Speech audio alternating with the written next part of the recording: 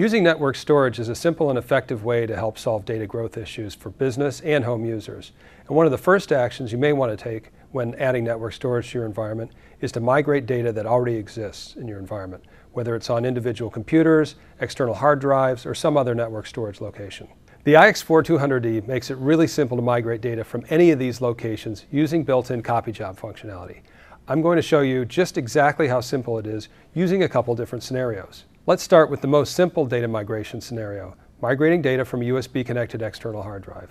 Many folks use these for expanded storage on their computers, and I'll use this external USB drive as an example. This external drive contains a number of files that I'd like to transfer to the NAS. You can see the contents of the drive here. You'll notice that there are 3 USB ports on the StorCenter iX4, 1 in the front and 2 in the back. Any of these can be used for data migration.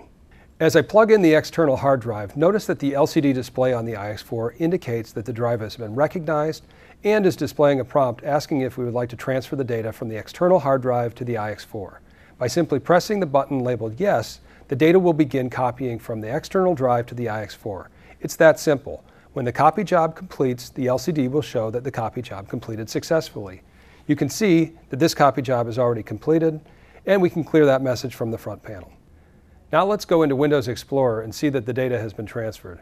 Notice that the Quick Transfer Share on the iX4 has been mapped as a drive, in this case, drive letter T. Notice that all of the files from the hard drive are now on the iX4. The files remain on the external drive, which can now be used as expansion storage for the iX4 or some other purpose. The other data migration scenario I'll demonstrate is the case where you want to move data from an existing network share, whether on a server or another network-attached storage device, to the new iX4. To set up a copy job, you'll need to identify the source data location, the destination location, and any credentials needed to access the source data. For this data migration example, I'm going to initiate the data movement using the iX4 user interface. Data transfers are set up in the copy job function.